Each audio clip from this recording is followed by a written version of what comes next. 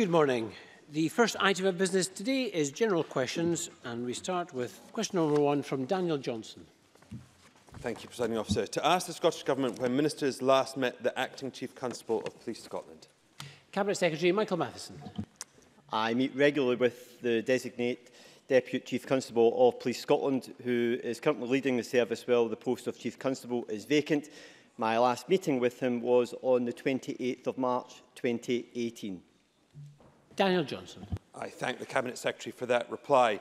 SNP policy on policing has meant police staff have been cut. Trained officers who should be on the front line are instead doing desk work that should be done by staff. That's what the SPA report yesterday confirmed. So we now know that the 1,000 extra officers promised by the SNP weren't doing what the public would expect. They were, in the words of the SPA, backfilling civilian roles. So does the Minister agree with me that we should relieve the pressure on our local forces by redeploying those officers to frontline duties as defined by the Acting Chief Constable yesterday?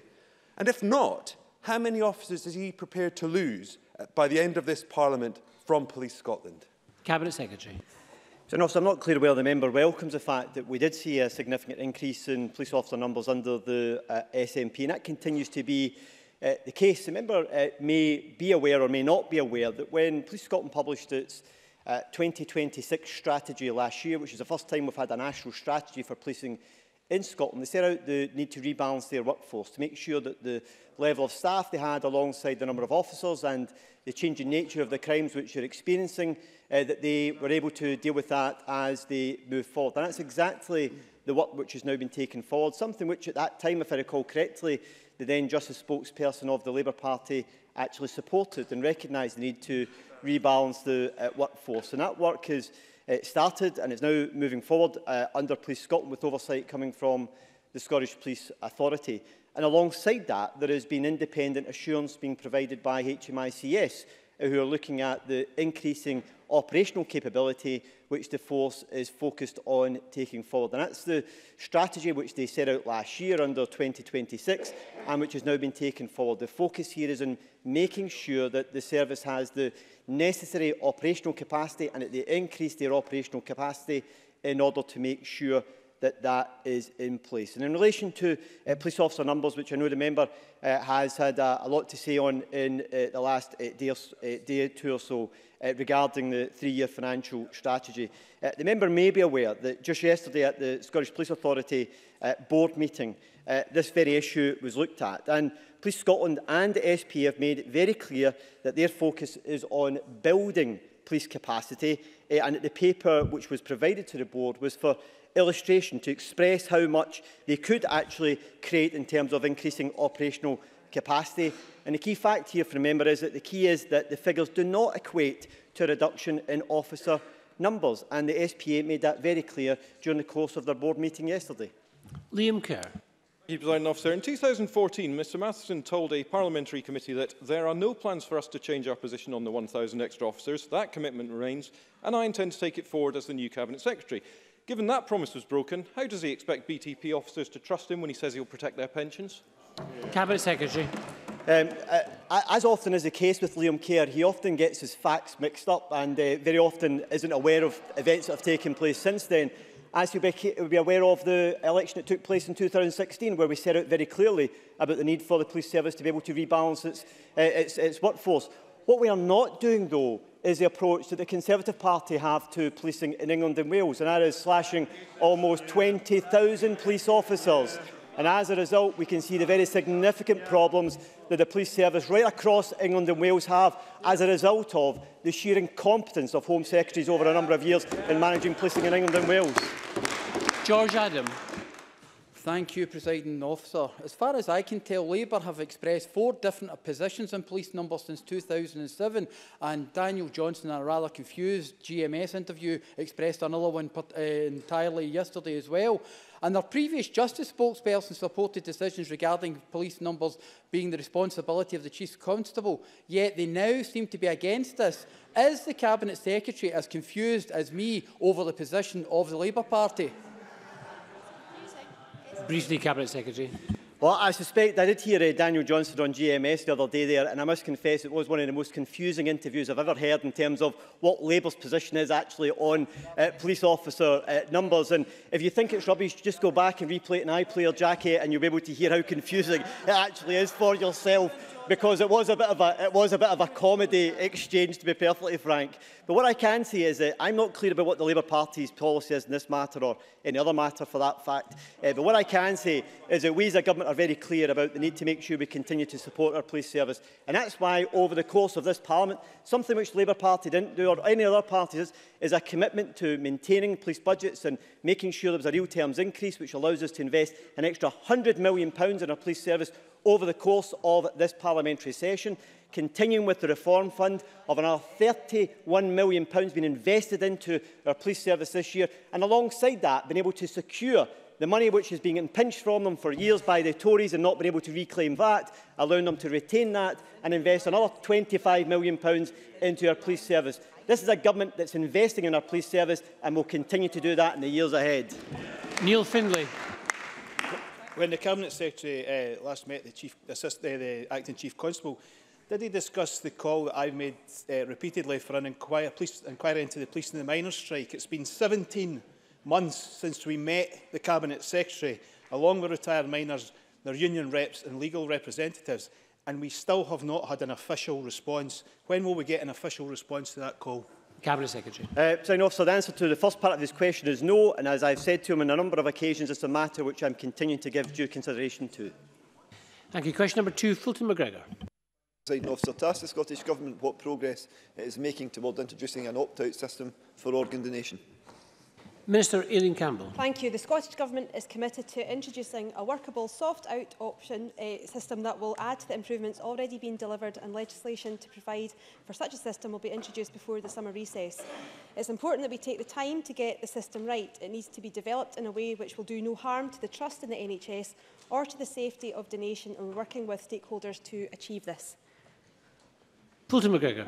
I thank the Minister for that answer. Last week I hosted a roundtable event for Kidney Research UK on renal regenerative medicine.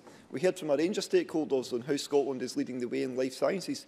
Can the Minister advise how the opt-out system can work in tandem with the regenerative medicine to improve outcomes for kidney patients? Minister. Thank you, and I thank the member for his question. Opt-out will, of course, work alongside the range of different measures we already have in place, including the work on regenerative medicine. We know that for opt-out to be successful, it has to work alongside other measures and will be part of the ongoing improving outcomes for patients. We also recognise the potential for research in regenerative medicine to lead the transformative new approaches for the treatment of renal disease. Officials from the Chief Scientist Office are currently in discussions with Kidney Research UK around collaborative funding of research in this area. Question number 3, Clare Haughey. To ask the Scottish Government how it supports the promotion of tourism in Rutherglen constituency. Minister Alistair Allen. The Scottish Government fully recognises the importance of tourism to the economy and endeavours to promote tourism across the whole of Scotland. We appreciate that Rutherglen, like all constituencies, possesses its own unique attractions, including its magnificent town hall, a 5-star Visit Scotland rated arts venue, which plays an important role as a visitor information partner in the I Know Scotland scheme. Visit Scotland will continue to work with local authorities, destination management organisations and businesses to ensure that each of Scotland's destinations is well positioned to offer an exciting and enjoyable experience to tourists. Clare Haughey. I thank the Minister for his answer. The Minister will be aware of some of the fantastic tourist destinations in my constituency, ranging from the urban park of Cunningar Loop to the David Livingstone Centre, the historic buildings, parks and cycle trails, as well as the place where William Wallace was betrayed, to name but a few. Visit Lanarkshire and Visit Scotland poorly serve my constituency, often misaddressing venues, as in Glasgow, or not promoting local amenities, instead directing tourists elsewhere in the area. Can the Minister give an assurance that the Scottish Government will liaise with these agencies so that opportunities for tourism and visitors are not missed in my constituency? Minister. Well, while many of these are operational matters for Visit Scotland, I recognise that the points the member is making. Visit Scotland is committed to serving the whole of Scotland, and we want to ensure that their work is efficient and accurate. So the information available on the Visit Scotland website is often, it should be said, provided by businesses who may choose to self-identify as Glasgow businesses. However, I understand the member's concerns, and I will ask that Scottish Government officials raise this as part of their regular engagement with Visit Scotland. Rachel Hamilton. Thank you, Presiding Officer. I'm sure the Minister recognises that culture is a driver of tourism. And on that note, would the Minister agree with me that we should do more to see regions appoint cultural ambassadors who can play key roles in supporting and promoting tourism throughout Scotland? Minister. Well, certainly communities and ambassadors for communities have a major role to play in supporting and promoting communities, as the member says. For instance, Visit Scotland has information partnerships throughout Scotland now, and there are, for instance, many, I'm sure, in the constituency which the member represents. We're very keen at all times to look at new ways of ensuring that these measures have success. Question number 4, Lewis Macdonald. Thank you very much. To ask the Scottish Government whether it will remove any legal impediments to council-run bus services. Minister Hamza Youssef. The Scottish Government will shortly introduce a transport bill which will give local authorities the flexibility to pursue partnership working, local franchising, or indeed running their own buses, allowing them to better respond to local needs. Lewis Macdonald. I welcome that answer. The Minister, I'm sure, will be aware that First Bus continues to cut services in Aberdeen, most recently the X40, 25, 16 and 9, and that Aberdeen City Council has stepped in to secure alternative services for those communities. Does he agree that the City Council should be enabled to set up in business directly if it is its judgment that that is the best way to secure frequent, reliable and affordable services in future? And if he does, and I welcome the commitment he's made to covering that within the bill, but will he ensure that the bill does not provide a veto to commercial operators for any such decision? Minister. Well, clearly once the bill is introduced, the devil no doubt will be in the detail, and I'll look forward to amendments through the bill process from right across the chamber. But yes, the premise of what he says is something I absolutely agree with. The entire purpose of the bus element of the transport bill is to give local authorities more powers than they've ever had over their transport services, including, of course, the bus services. I think local franchising will be of interest. I think enhanced partnership will be of interest, and indeed potentially municipally owned bus companies. So I look forward to his contributions once that transport bill is introduced. And Jamie Green. Thank you, Presiding Officer. Whilst broadly supportive of the principle of municipally owned services, my concern is that these might prove disproportionately costly to councils in rural and island communities, as many of these services are effectively lifeline services and may require quite substantial subsidies. Can I ask the Minister if the Scottish Government has given any consideration to the concept of central funding support for these types of councils, and if so, what the cost implications of doing so may be? The member will probably be aware, but it's worth reiterating that we fund bus services to the tune of around about £250 million, of which, of course, an element of that is the BSOG grant, which goes to the bus services, the operators direct, but also, of course, to local authorities. They have the ability to fund services that have been withdrawn but are perhaps not profitable but socially necessary. So there already exists some mechanisms for them to do so. Once the bill itself is introduced, of course, it will be accompanied by a financial memorandum.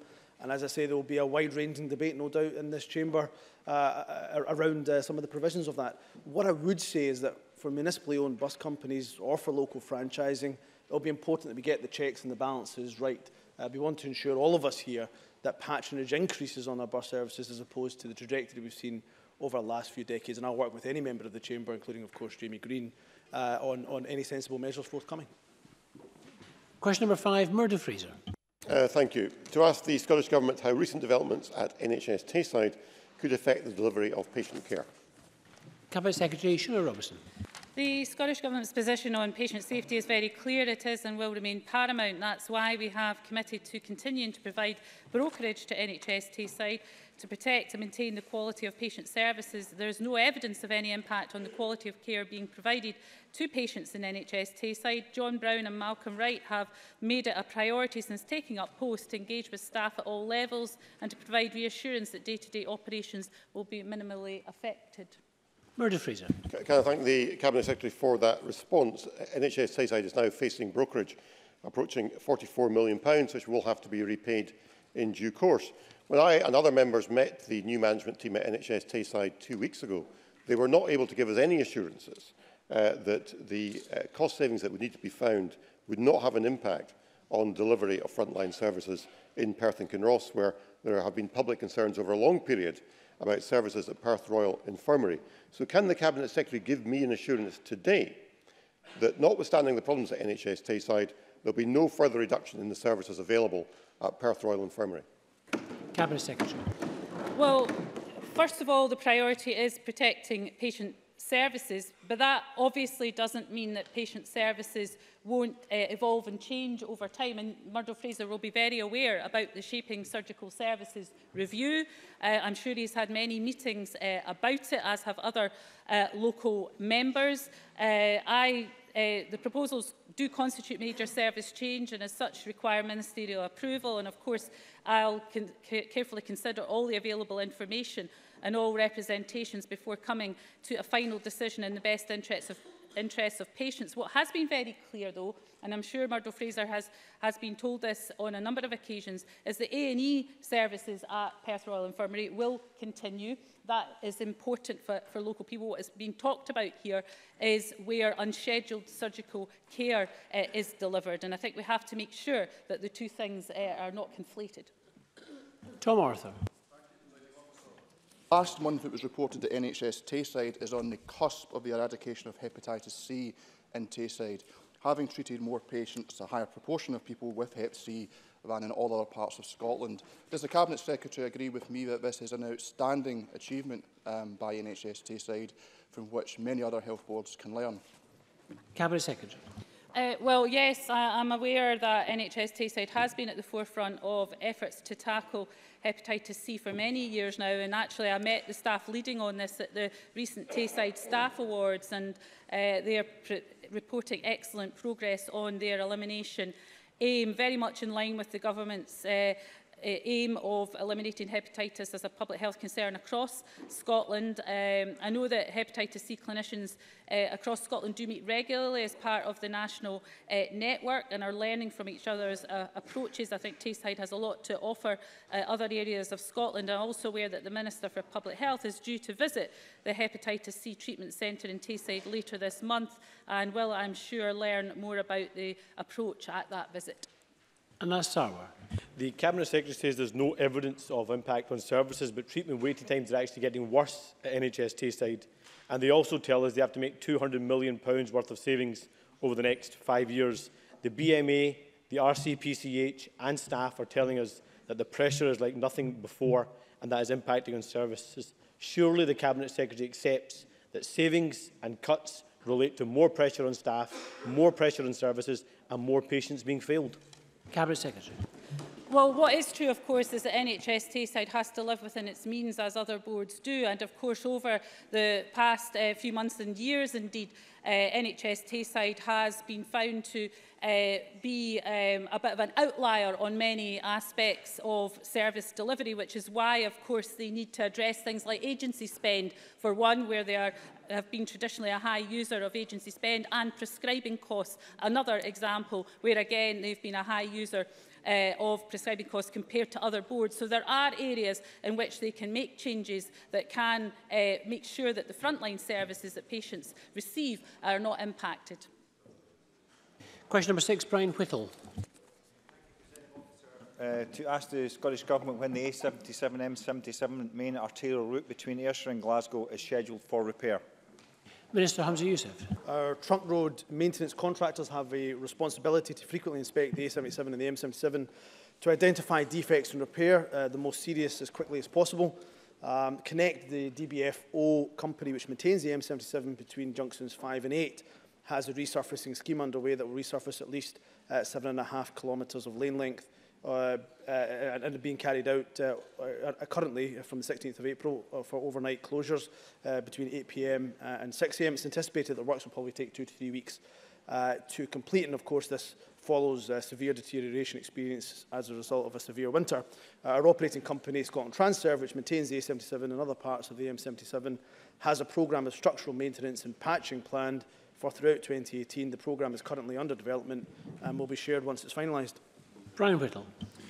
Can I thank the Minister for that answer? And he's correct that I met with Transport Scotland last week to discuss this, and lo and behold, the repair started the next day, and far be it from me to suggest that it was that meeting that instigated that. But as you said, trunk roads are inspected every week, and I wondered, how can roads be allowed to deteriorate to such a bad state before action is taken? So bad from the south of Kilmarnock that there's now temporary road signs appearing on a dual carriageway from Moncton to Kilmarnock where there's no plans to do any work. I wonder if the Minister is aware of this, and what can the Scottish Government do to ensure these critical repairs are made to this arterial route? Minister.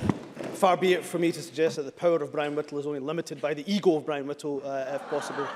But in all seriousness, I say that, of course, only in jest. In all seriousness, I would say to Brian Whittle that we have maintained the M77. £50 million has been spent since 2007. On top of that, we of course have the South West Transport study as well. But of course, if he has specific parts of the route, he should feed that into the South West Transport study. I do take exception to his categorisation of a trunk road network.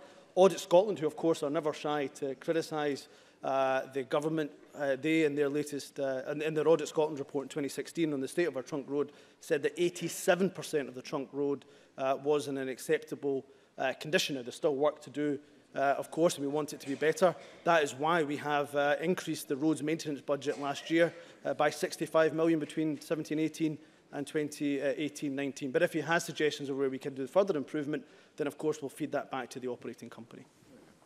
Thank you. That concludes topical questions. We move on now to